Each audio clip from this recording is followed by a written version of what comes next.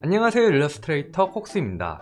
이번 영상은 제가 가르치는 학원 제자들과 스폰지밥 합작을 진행했어요. 저는 스폰지밥을 콕스타일로 그려봤어요. 뒷부분에 학생들의 작품들도 나오니까 재밌게 봐주세요.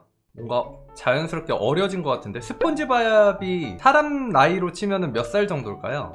30대예요? 30대라고요? 스폰지밥이? 이거 30대로 만들어야 되는구나.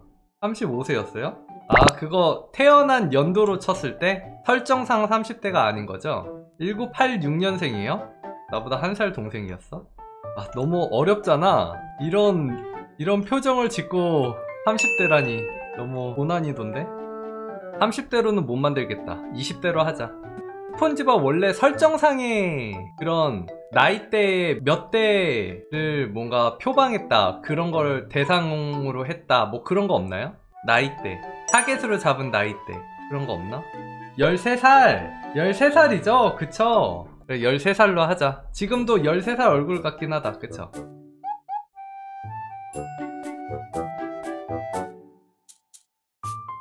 스폰지밥은 왠지 옆머리는 단정하게 딱 쳤을 것 같아. 깔끔하게. 5대5 가르마보다는 살짝 8대2 정도? 귀엽다, 그쵸? 스폰지밥 괜찮게 나왔나요? 귀여워요? 괜찮아요? 폴란드 같고 좋네요. 오, 그런 극찬을 썸네일에다가 해야겠다. 스폰지밥, 폴란드 같이 해가지고. 어디다 두지? 여기다 얹어야 될 것 같은데. 징징이를 다른 쪽으로 빼야겠다. 아니야, 달팽이는 이쪽 어깨에 있어야 좋은데 스폰지밥 어깨가 좀 커야 되는데. 패스. 햄버거를 먹는 모습을 찍어야 되는데. 좋았어. 손이 훨씬 더 자연스러워졌죠? 참고해서 하니까. 아, 얘 어떻게 생겼는지 한번 볼까? 이 달팽이 이름 뭐라 그랬죠? 아, 이렇게 생겼구나. 달팽이는 성격이 어때요? 되게 귀여울 것 같아. 차분하고 귀엽고 똑똑해요. 스폰지밥 얼추 느낌 나오죠? 이쪽 귀 너무 크게 그려서 너무 아이 같아지는 것 같아.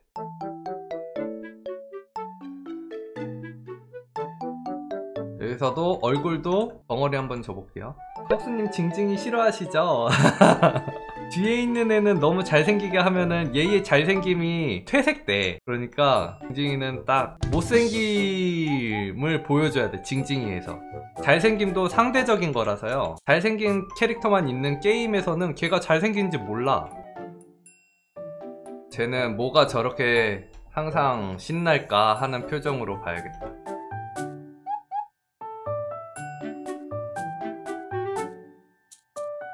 콕스님은 대머리 50대 아저씨조차 멋있게 그리실 것 같아요. 오, 나중에 한번 시도 한번 해볼까? 나중에 대머리 50대 아저씨 멋있게 그리기.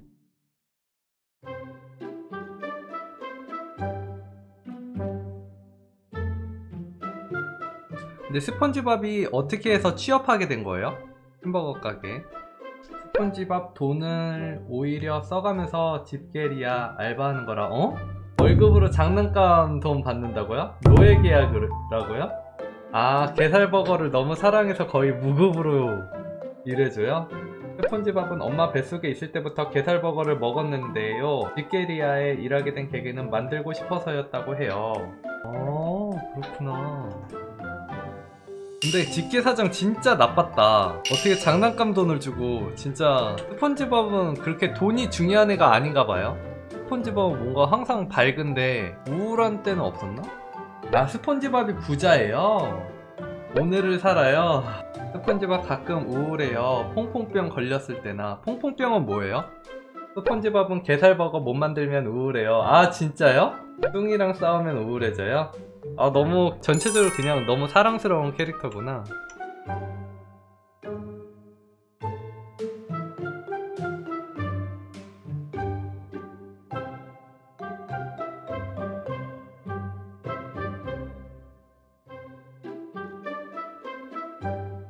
스폰지밥은 속눈썹이 긴 것도 특징이니까 길게 위로 속눈썹을 뻗어서 그려줄게요.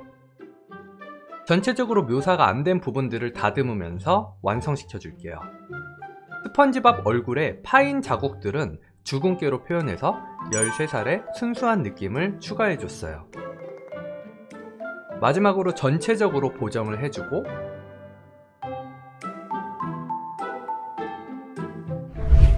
이렇게 해서 완성. 저희 그 학원 학생들 그림 한번 볼게요. 육개사장님 뭔가 사채업자 같이 생겼죠? 돈만 줘가지고 더 그런 것 같아. 어디 카운터 같은데 앉아서 전화하는 느낌? 원래는 좀 뚱뚱한데 완전 나쁜 미중년 느낌? 여기는 진주라는 캐릭터를 이런 식으로 진주가 핑크색 옷 주로 많이 입으니까 이런 식으로 핸드폰까지 어쩌다 얘기가 나왔는데 진주는 아이폰 쓸 것 같다고 얘기를 하더라고요. 왠지는 모르겠지만 해서 이런 식으로. 그 다음에 얘 누굴 것 같아요? 징징이. 맞아요, 징징이. 완전 뭔가 나태하고 귀찮고 게으르고 막 그런 느낌 엄청 잘 느껴지죠? 너무 잘 그리셔. 눈, 코, 입 진짜 잘 그리시는 것 같아요. 얼굴이 진짜 완전 대박이죠. 얘 다람이 너무 이쁘지 않아요? 바닷속에서 하늘의 햇살을 바라보며 올라가는 다람이 느낌. 너무 표현을 너무 잘하셨어. 얼굴도 진짜 이쁘시고 색감 봐. 이거 바닷속 비쳐서 푸른 빛 비추는 느낌도 너무 잘 표현하셨고 좋죠? 요 우주복 안쪽에 있는 이 가벼운 옷 입은 것까지 표현 너무 잘했죠. 그러면 이것도 진주의 느낌이 되게 잘 느껴지죠? 핑크색 옷이랑 눈도 그렇고 뭔가 이마를 조금 넓혀서 그런지 눈 사이가 조금 멀게 잡아주셨어요, 일부러. 그래서 진주의 느낌이 되게 잘 느껴지는 것 같아요. 다음은 이것도 징징이. 스폰지밥에서 카운터 되게 귀찮아하면서 보는 느낌? 포즈나 표정이나 그런 것들 되게 잘 잡은 것 같아요. 이거 너무 귀엽다. 자, 이거는 핑핑이. 아, 맞아요. 핑핑이 너무 세련되게 잘하지 않았어요? 이거 신발도 그렇고 되게 패셔너블하게, 색감이 뭔가 패셔너블한 느낌이어서 좀 그런 영감을 받으셨나봐요. 이런 디테일 같은 것도 너무 좋고요. 이거는 얘 뭐라고 그러지? 아메바? 집신벌레인가? 아, 맞아, 플랑크톤. 오! 아, 그러고 보니까 플랑크톤 눈이 하나인데 안대를 해가지고 눈을 하나로 표현했어요. 이거 아이디어 너무 좋다. 그쵸? 색감도 그렇고 피부 되게 창백한 느낌도 실제로 진짜 이럴 것 같아. 아, 얘 깨알같이 플랑크톤 너무 귀엽다. 얘도 플랑크톤. 아, 여기서는 눈에 상처를 넣어서 감은 걸로 표현했어요. 플랑크톤이 인기가 많네. 이 전 그림이랑은 또 다른 매력으로 너무 매력있죠? 아, 키스 갈겨.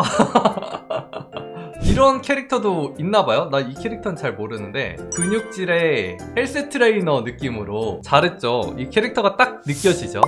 자, 이렇게 해서 저희 학생들 그림들을 봤어요. 안녕, 콕빠. 여러분들 콕빠. 영상이 재밌으셨으면 좋아요와 구독, 알람 설정까지 부탁드릴게요. 그럼 다음 영상에서 봐요. 뿅.